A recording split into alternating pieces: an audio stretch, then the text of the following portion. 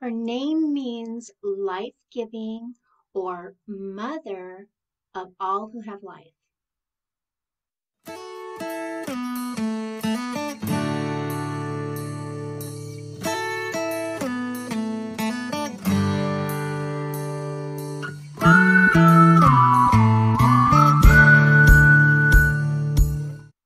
Hi everyone, I'm Tammy Becker. Welcome to our very first episode into the 52 weeks of women that we are going to study of the Bible. And today we're going to be talking all about Eve, right back to the very beginning in the first chapter of the Bible, Genesis. So in the description, I have all the books that I'll be using, but we're going to start off today using the 52-week Women of the Bible by Jean E. Soswarda. And then also in the description, when we get into the part of the questions, we'll be using the free printable provided by me. So you might want to take time to pause the video now and go to the description, grab that free micro journal Bibling printable, sticker printable, so that you can do that along with me when we get to that part later in the video and in the study. So grab all those links, get all your stuff ready as we get going. If you need to pause, go ahead and do that now. So we're talking about Eve in the very first episode here. Let's get right into the lesson, and I've chose this because I wanted to study the women and study the women in the Bible, and this seemed like a good way to do it and be creative in God's word. And something that I think that is very easy is stickers. So we created that free micro journaling Bible page for you to journal in a little tiny micro Bible as we go through all of these lessons together, and then come up with some fun, creative ways to spend time with Jesus in the Bible. So let's get started today. So in the very first lesson, it talks about Eve's character. So I'm going to read through the lesson, and then we're going to discuss the questions together in this Bible study as we journal with the page. And then we'll go to a view down on my page as we journal together. So it says that her character, she came into the world perfectly at peace with her God and with her husband, the only other person on the planet. She lived in paradise, possessing every pleasurable imaginable. She never knew the meaning of embarrassment, misunderstanding, hurt, estrangement, envy, bitterness, grief, or guilt until she listened to her enemy and began to doubt God. So the key scriptures that we're going to be studying today are Genesis 1, verses 26 through 31, and Genesis chapter 2, verse 4. So I'm going to go ahead and read those for you today. The man gave names to all the livestock, the birds of the air, and all the beasts of the field. But for Adam no suitable helper was found, so the Lord God caused the man to fall into a deep sleep. And while he was sleeping, he took one of the man's ribs and closed up the place with flesh. Then the Lord God made a woman from the rib he had taken out of the man, and he brought to her the man. The man said, "This is now bone of my bones and flesh of my flesh, and she shall be called woman, for she was taken out of man. For this reason, a man will leave his father and mother and be united to his wife, and they will become one flesh. The man and his wife were both naked, and they felt no shame. Now the serpent was more crafty than any of the wild animals the Lord God had made. And he said to the woman, 'Did God really say you must not eat from any tree in the garden?' The woman said to the serpent, 'We may eat fruit from the trees in the garden, but God did say you must not eat fruit from the tree that it is in the middle of the garden. You must not touch it, or you will die.' "You will not surely die," the serpent said to the woman, "for God knows that when you eat of it, your eyes will be opened and you will be like God, knowing good and evil." So when the woman saw that the fruit of the tree was good for food and pleasing to the eye and all desirable for gaining wisdom, she took some of food for because it was pleasing to the eye and also desirable for gaining wisdom. She took some of it and ate it, and also she gave some to her husband who was with her, and he ate it. And then the eyes of both of them were opened, and then he realized they were naked. So they sewed fig leaves together and made coverings for themselves. So the Lord God said to the serpent, "Because you have done this, cursed are you above all the livestock and all the wild animals. You will crawl on your belly.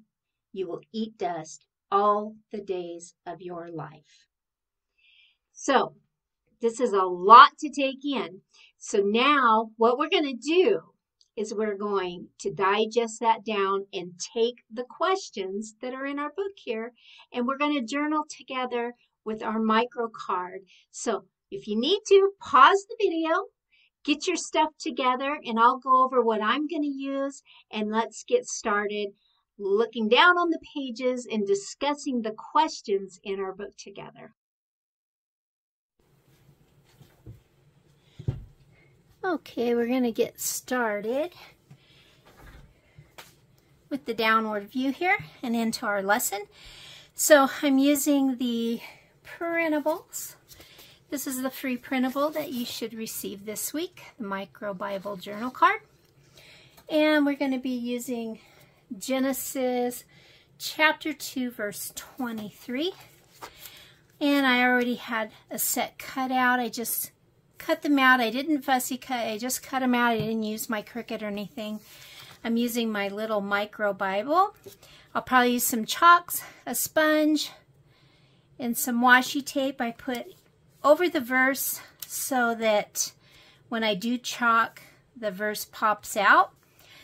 I went ahead and the dog started barking, so I had to stop the video, but I had already put down my micro card on the other side of my Bible, and that was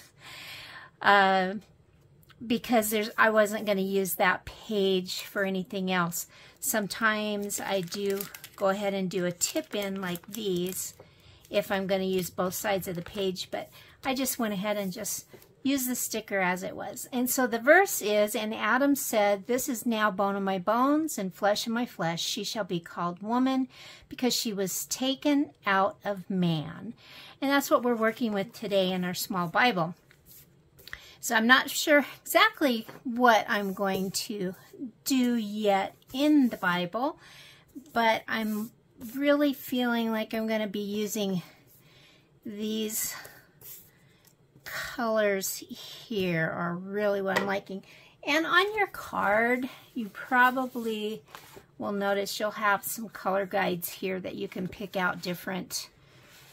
For instance, if I was doing my chalks, I could probably pick out which type of chalk. So that would be a better chalk, and probably this one for that. Maybe a blue one. So you can kind of pick out by using your color guides there. So I'm feeling like these here are probably going to be the ones I'm going to center around, I believe is what I'm feeling. I'm not sure about these blue ones. Yep, I think not her either, just these here I think is what I'm going to do. And then, so as we journal together, I'll be going back and forth with our lesson a little bit, but the very first thing I'm going to do is I'm just going to chalk my page. So when we're studying in our book, in our Women of the Bible, so our first group of questions is Genesis. It says to read, which we've already done, Genesis chapter 2, verse 21 to 25. And so I kind of combined my answers for you, and I'll be giving you just summary answers. And with those, this is what I came up with. And I did some studying. I listened to Dr. J. Vernon McGee as well. And I believe that as God caused a deep sleep to fall upon Adam, and as God took that rib from Adam, he created Eve from the side of Adam. And I believe that was to be equal with him and to be along with him and to become one flesh. The other part of him, the other half of him, because he was only half a man, and with Eve, it was his other half, and this is how they became one flesh. Not one over the other, but equally one flesh. And God says that Eve is to respond to him. Not anywhere does it say obey him. So this was going to be a beautiful and like they were a glorified light of covering them at this time in the garden, I believe is what it is how I would classify those questions in that first group of questions. But I do believe when we walk with our partner, I think so many times that things get taken out of context in the Bible, and we have to remember that they really were one flesh. And the way things are happening, today, these days today, is we're forgetting about that. We're forgetting, one always wants to be over one another, and we're not partners, and we're forgetting that we came into a relationship together to love one another and care about one another. So we need to go back to those kinds of things. So usually when I do chalks, I just kind of run around my page, depending on what I'm feeling like I want to do. I'm going to put some green down here, kind of like if it was grass. I think that's what I'm going to do. I'll maybe put some, then I just kind of smush in the chalk to blend it in my page a little bit. Like I said, I am not a perfectionist. I do this because it's very simple.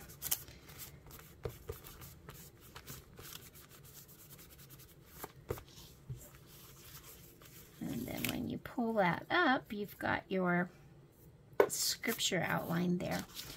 Okay, so I'm going to go ahead and I'm going to talk about our next set of questions as I journal here. And I think I'm going to go ahead and put in her tree here. Hands are getting all dirty. So that next set of questions, the next group of questions was Genesis chapter 3, verse 1 through 13. So that gave me a little more answer when I kind of grouped those all together. I got quite a bit of more of an answer with that. And it's why the temptation, man was created innocent. So where did that serpent come from? Why? We are not told where he came from. He was just there, and he was a creature that Satan used. A lot of people think it is Satan, but and he would do just that. But so why did he approach the woman and not the man? That's another great question. Well, woman was created last. So see, she got her information secondhand. She got her secondhand from man, which was from Adam. So remember, Adam was told he could eat of everything in the garden but of the tree of good and evil. So Adam passed that information over to Eve.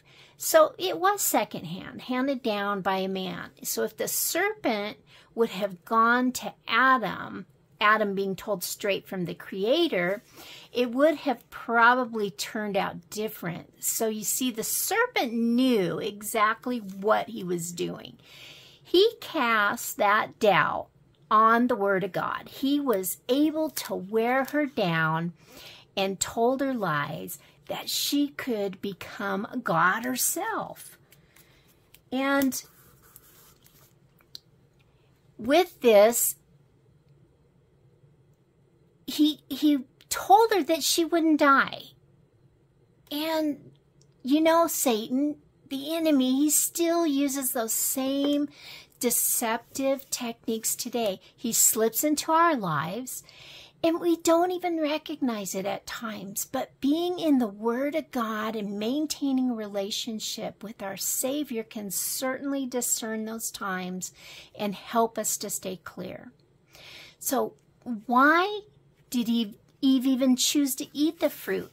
Well, the serpent, he really made it appeal to the mind, appealing and desirable. I mean, and it was good to look at the best to eat. So this is an appeal that he makes, and the appeal he still uses today to us to lead her and mankind totally astray.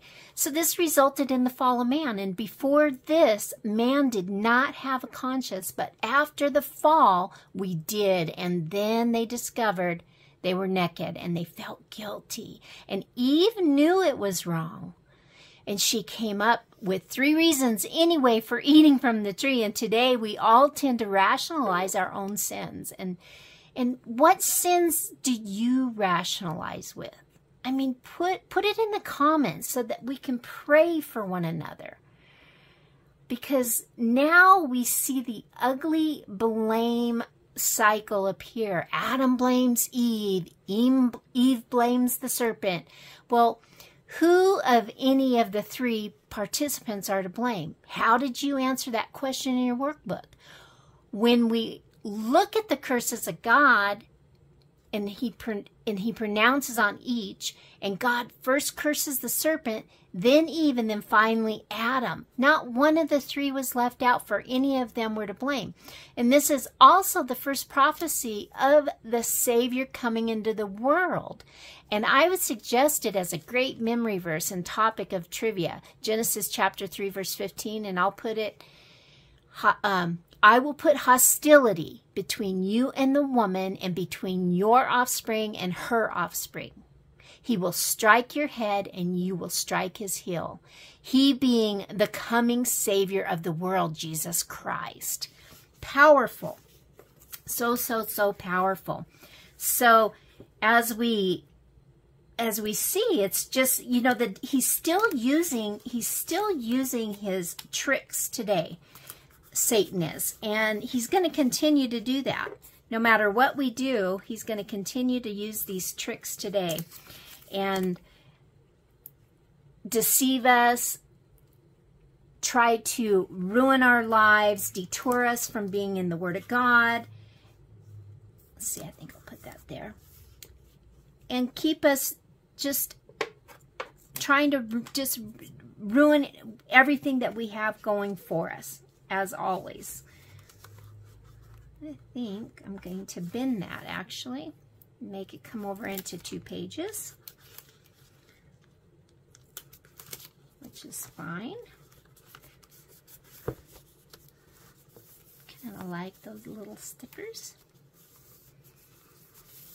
And basically, that's probably going to be it for my page. I'm sure you probably can do a lot better than me. I'm not that much of a creative person, but I do love stickers. And then, okay, so let's go on into our next set of questions. Was question 8 and 9, and in relating it to our readings, it's Genesis chapter 3, verse 20 to 24. So fig leaves. Oh, fig leaves tells a lot in the story, and God did not like those fig leaves. So he gave them skins. Now this would have been from the animals, and they would have been slain. So this could perhaps have been from the origin of sacrifice. And there's 4 great points here that we can get from these fig leaves that we could learn. One is that we have adequate coverings to approach God. We come as sinners. So number 2, fig leaves are unacceptable. Number 3, but God provides covering. Number 4, covering is obtained through the death of Jesus. So God sent them out of the garden at this point. But he still provided a way of life that was left open to man. It wasn't the tree of life anymore. He kept that path open, and he didn't walk amongst them anymore because of their choice to sin. So we see here that this is where the root of sin was. And then in our next group of summary questions in Genesis chapter 4, verses 1 to 2, we see the fruit of sin. And here Eve recognizes that God is the source of life. And as we see, the Bible talks about Cain and Abel. And we must come to realize that Eve probably had many more children, but these 2 sons were of such importance to bring mention into the word at this time, because right in the beginning, their meanings have a very significant place in the Bible, as do numbers and parables. And we're going to find that out as you read and dive deep into the Bible. I mean, this is such a fascinating way to dive into the study of the women of the Bible. So see how simple that was? Super simple. And that's it for our lesson here. But in our Faith Pod group, if you want to join us, we continue our lessons throughout the week. We're going to learn all about the rest. What we learn is we're going to dive deep into 5 areas of the women, and we're going to have these other beautiful page stickers that we do in there together. We're going to learn about on one day her story, all about Eve's story. We're going to learn about her life and times, her legacy in Scripture, her promise, and her legacy in prayer. And we're going to be doing all of these pages come in our Faith Pod group. And you can join that for a whole $5 a month. It's pretty darn cheap. And you get another 4 pages every single week. We have a faith card page. We have pocket pages. Every week changes. We always have a faith card page in there, faith decks card page, but we also have a lot of fun stuff coming up. So you always get 4 pages of stickers along with our extended lessons and a lot of bonuses. So check it out. The description is in, or the link is in the description. I hope you had fun today and join back next week as we get to meet Sarah. Okay, I hope that this was a fun first lesson for you, learning all about Eve. And next week, we are going to be diving into another character in the Bible. And that character, that woman, let's see here, let's look in our book, is going to be Sarah. So next week, it's going to be all about Sarah. So make sure and get everything ready for next week. And if you would like to join us over in our Faith Pod, grab the description or the link down in our description area there, and you can join us over in the Faith Pod Club, where you'll get 4 extra pages a week, plus the extended lessons where we talk about 5 different things about each woman of the Bible over there. And you get the extra sticker pages along with us, and you get to be part of the community over there as well, and help out the ministry and see all the fun stuff that we have going on over there. So anyway, grab that link in the description, and you don't have to. You can just continue to do the free micro page as well. And if you want to study the Bible with us, why don't you come on over to Girl Read Your Bible, and we study the Bible every week together. We hold a Zoom 2 times. We hold one at 9 a.m. Mountain Standard Time on Wednesdays and 7 p.m. Mountain Standard Time on Wednesdays. And come and join us. We'd love to have you over there as well. Don't forget to check us out on the website at Y.O.U Ministries.com and see what this ministry is all about and see what I'm about. And I have a podcast as well. and it's on Anchor or any of your favorite platforms, really. It's called Almighty God and Gospel Girl Podcast, and I would love for you to check that one out as well. One last thing, don't forget to subscribe to my channel and hit that little bell there, and see me back here next week as we talk about Sarah. God bless. See you next time. Bye.